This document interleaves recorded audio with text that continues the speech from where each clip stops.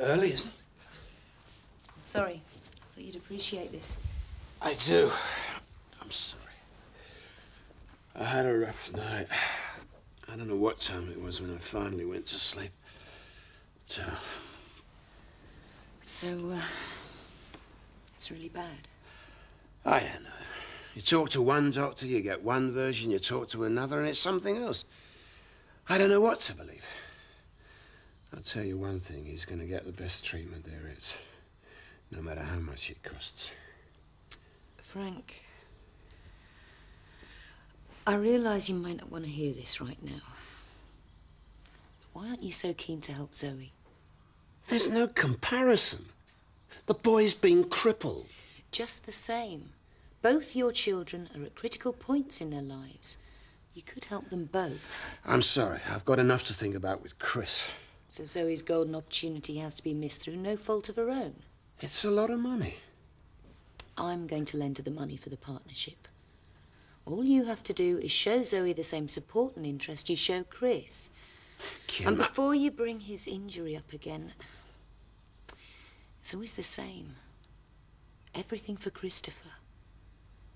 It's not fair on Zoe.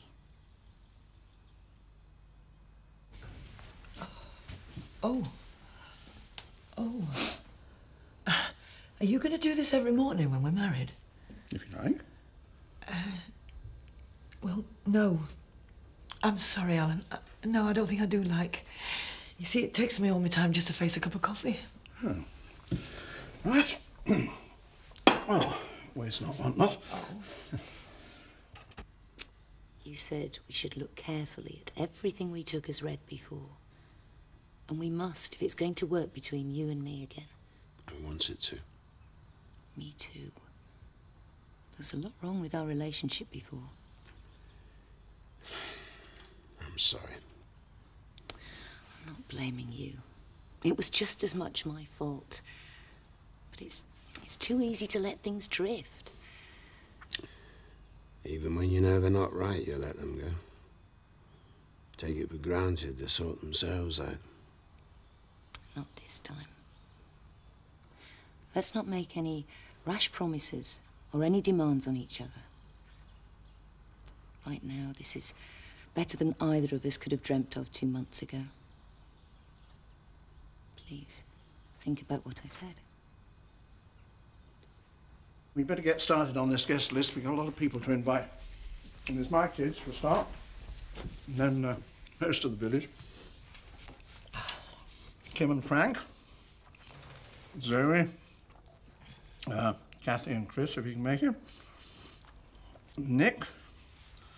The McAllisters. Well, you are merrily writing down all your friends. What about mine? Well, you hardly ever refer to your friends or family. I just assumed... Assumed that I didn't have any? Yes, and I'm sorry. Well, there are a few people I could invite. All right, well, far away. There's Ruby. Really? And Lola. Oh, and there's Shelley, of course. Haven't these people got any surnames? No, the clients only call them by the first names. I called myself Sammy. Oh. What, you mean they were... Well, they were friends of mine, Alan. Yes, well, of course. Well, please do invite them, if that's what you like. I'm only teasing you. Oh. Oh, well. We'll invite all my homeless friends from the drop-in centre instead.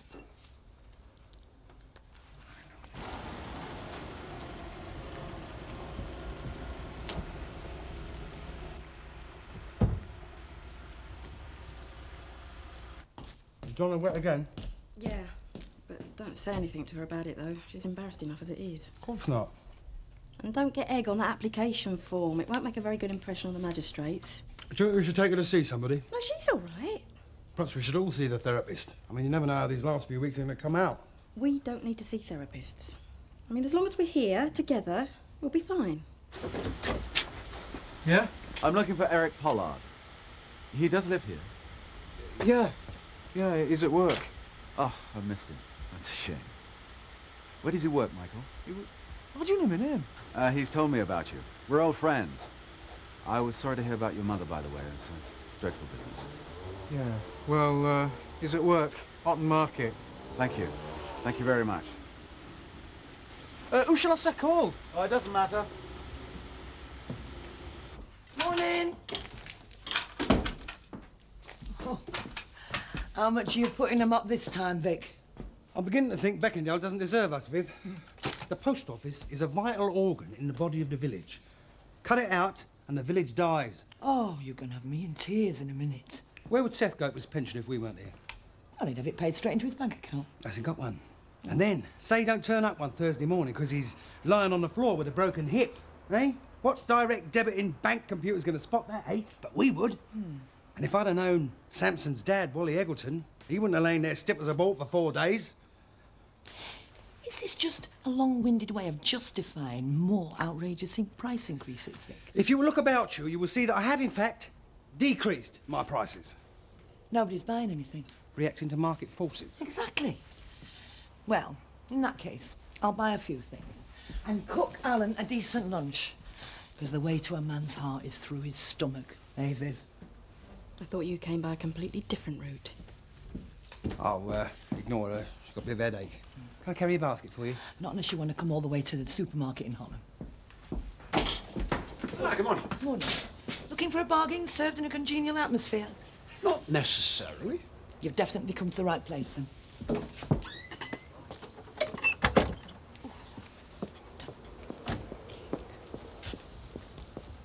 Hi. I was wondering where you got to this morning. Oh, I'm sorry I didn't mention it. I had to go and see my mum's solicitor. She's left everything to Eric. It is normal for the wife's estate to pass to the husband. Yeah, I know. But why did she have to pick him? Look, Jack mentioned the idea of you living at Emmerdale, and it's fine with me. We'll stop the rent out of your wages. Oh, thanks, Sarah.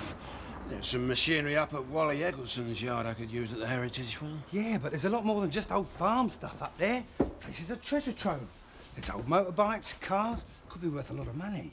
Maybe I should talk to Mrs. Eggleton, see if she'd take an offer for the lot. The widow Betty? No, that's Seth's province. Oh, no. Perhaps he could make an approach to her on my behalf. Well, I'm collecting him out of hospital this afternoon, so I can have a chat with him then about it, if you want. Keep me in touch. How's Chris, by the way? Oh, I wish I knew. It'd be helpful if the doctors could make up their minds. They're all the same. He'd be fine, you'll see. I hope so.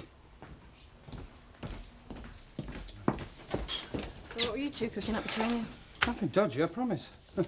Date of birth, all these bits of paper just so we can sell booze. You know, love, I really think we could make a go at Wally's yard. What? We could rent it from her and then run a scrap business. It's a lot of money in old scrap. One of my mum's cousins was a totter. Used to keep his horse and cart under a railway arch in Deptford. Vic, come down to earth. You're talking about running a scrapyard. You're filling in forms for a liquor licence. So just concentrate on getting this place running properly first. I am. I'm just diversifying. That yard's absolutely stuffed with old motors. No, Vic. 10 years from now, you'll never know. And who'll remember? Jack, last night I was hard on you and Sarah. It was unfair of me. Oh, forget it. It's been tough for all of us. Yeah, it's just this turning the ventilator. It's too risky. Not if there's nothing left of it.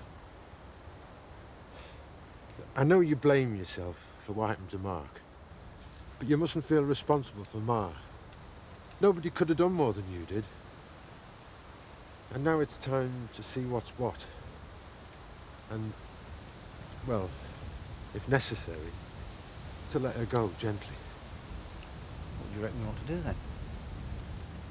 I think we ought to have one more talk with the doctor. Ask him if he thinks she can make it on her own. If the ventilator's turned off. And if she can't?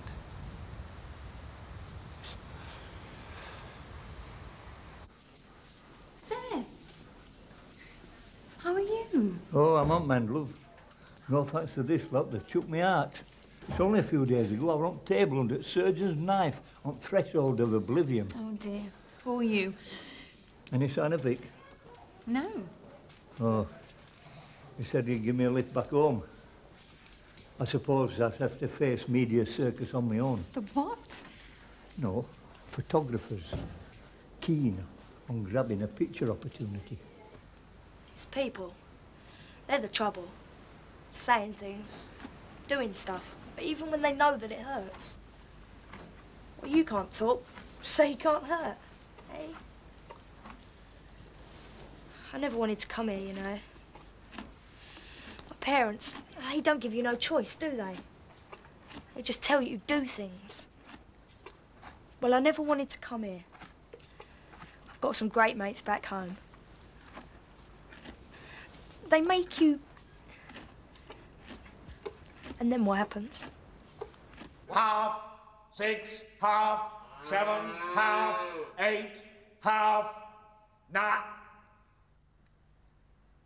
1, 10, half. I'm going to run the stables here. Nothing else I can do. Horses are the only thing I know anything about. Oh, and you and I must talk to my solicitor about this loan. Are you sure you want to go through with this? Oh, yes. Well, I better start looking for suitable premises then. I've been thinking about that as well. And? Oh, here. There's masses of room.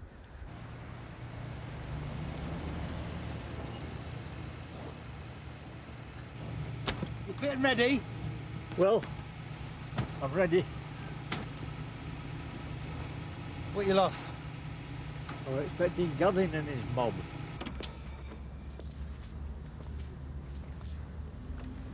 Hello, Morris. Hello, Eric.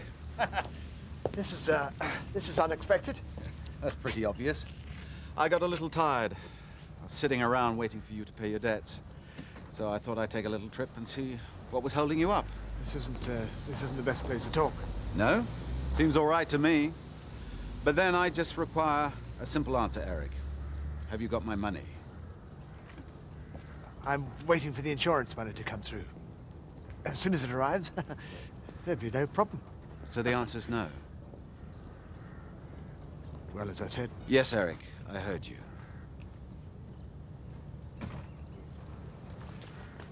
All right. I'll give you another month. If not, I'll come and see you again. And I won't come alone. Understand?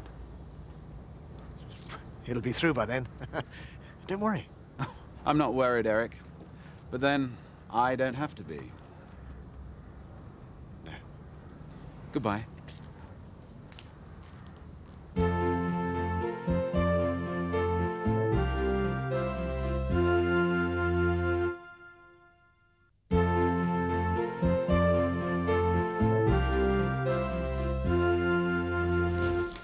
Well, where's your boyfriend this afternoon? He'll be here.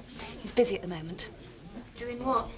Exploiting someone else's grief for the sake of a few thousand extra copies? He's just a journalist doing his job. Yeah? Getting your picture splattered all over the paper.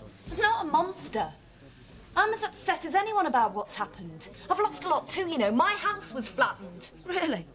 Well, I lost my brother. And I'm sorry about Mark. I really am. But at least now you know what it's like to lose someone you love. I felt sure they'd have been here waiting for me. Such is the fickle nature of the Fourth Estate. Yeah, and those press people just pick you up and drop you as it suits them. Yeah, that's what I've just said. There we are, Seth. Welcome home. It's on the house. Oh. Well, thank you, Mr. Turner. Beautiful. Rachel, can I have a word? What? Are you all right? Yeah, I'm fine. Is it about the job? Yes. I've got it? Yes. Brilliant. Hours and pay as discussed. Look, can I say something to you? Just one thing. Yeah, of course. Rachel, I think you are suffering from depression. Clinical depression. Now, that's not surprising. Surprise would be if you weren't. But I think you might need treatment. Will you think about it? Yeah. Good. One other thing. I thought you said just one thing. Yes, well, poetic license. I think you should go back to university as soon as possible. There's no point. Well, that's what you say now, but with help, you'll change your mind, I hope. Oh, come on. There's no future for you in being a doctor's receptionist. As far as I'm concerned, this is a temporary appointment, till I can find somebody better qualified. We'll see. Thanks. When do I start? Surgery opens at 9, say 8:30. Well, you're certainly big enough. One large room for the waiting area and reception and a smaller back room for the surgery. Just needs a splash of paint. I'll help you. You make it sound easy. We've got to sell it to Dad yet. Leave that to me. I know what you're thinking. I don't really deserve a second chance after what happened a year ago. No.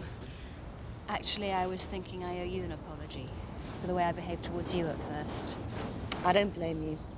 I'd have done the same thing myself. I just feel protective towards him. I never want to see him like he was this time last year. Well, Frank and I are agreed. We start again from scratch and take nothing for granted. I'd like you and I to do the same. I'd like that too.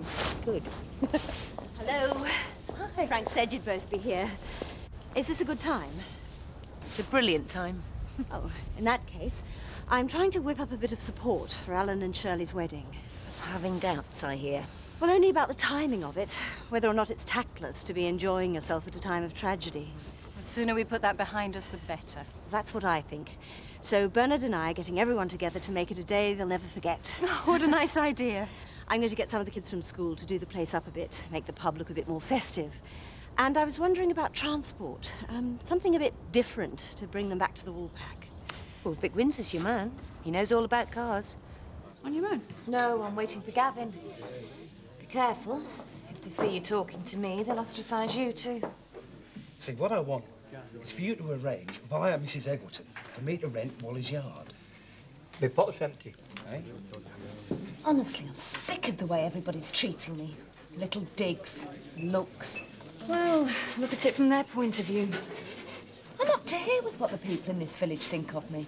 I've lost my home and the wine bar. And I'm going to take whatever I can from now on. If I can earn some money from this disaster, then fine. It's not better than Gavin and his paper. Oh, be real. We all stand to profit from it. And why not? We've all been affected by it.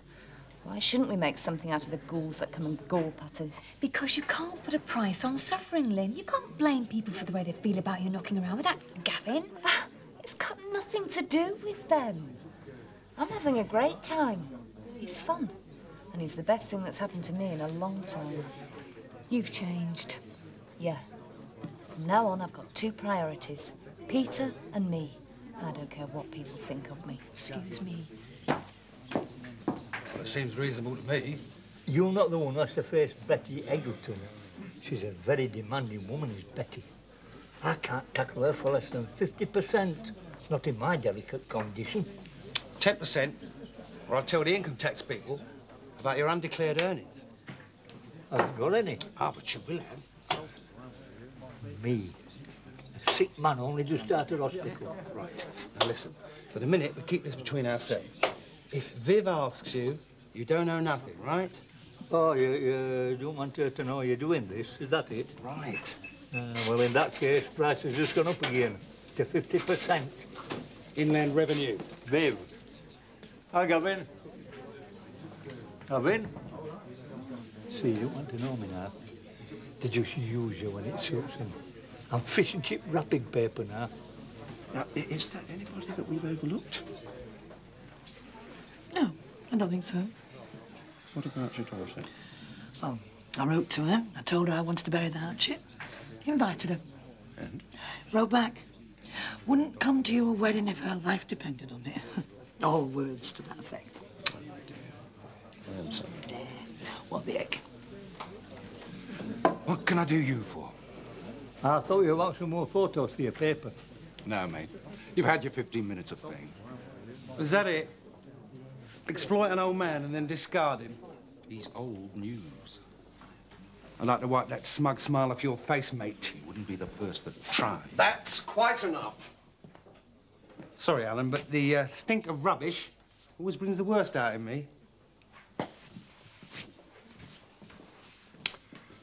I think you both should finish your drinks and leave, don't you? I've got to go home in a minute. It'll be tea time. They'll be looking for me. Tea time and then bedtime. I hate bedtime. Going to sleep. I try and stay awake, but I can't. I've been drinking coffee and that but it doesn't help. I still go to sleep. I still dream. What was it you wanted? Something a bit special for Alan and Shirley to come back from the registry office in. Any ideas? I've got the very thing. Put the lights on, Robert. Mum! What are you doing here? What time is it? About 5 o'clock. Oh, God, not again! Scott? That is a nice surprise. Well, we like to keep our eye on things down here. I see you've got the scaffolding up. Yes, yes, they start on the work the day after the wedding, so they'll be working away while we're flat out somewhere. Oh, yeah? In sun, you know, sunbathing. If there's anything you require for the reception, just let me know. Do you a very nice price, of course. Oh, I've seen your prices, and there's nothing nice about them. No. Before we go any further, it's a change of plan price-wise. From now on, I'm going to be operating what's known as a two-tier system. Oh, yeah? And what's that, then? Well, it's one price for the villagers and another for the tourists. Oh, and which one are we going to be? Higher or lower? I see Lucretia Borges in again. Oh, don't set her off. At least she's quiet. And that slime bag's not with her. You mustn't keep Zoe waiting, Frank. She needs an answer about setting up at the Heritage Farm. All right, I won't keep her waiting. As far as I'm concerned, she's welcome. Thank you. It's my benefit to have a resident vet on site. Yes, I know. But just the same. Oh, I'm just about giving up on you. I have to take my time walking. Walking from where, sir? Oh, just up the road. Harrison, same again, please. Good news, Frank. Oh?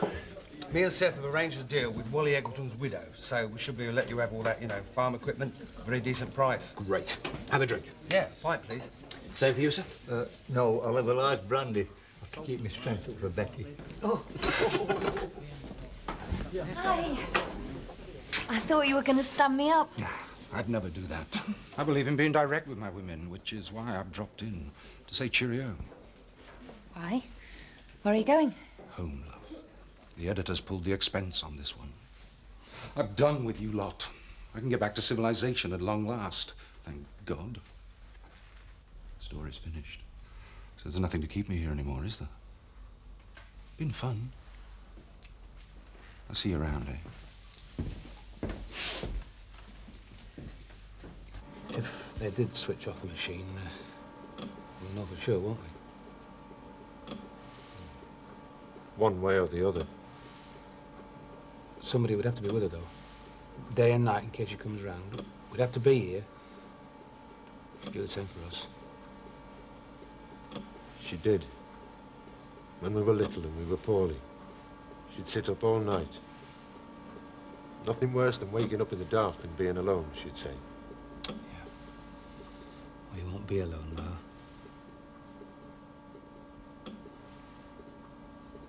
Who do we talk to then?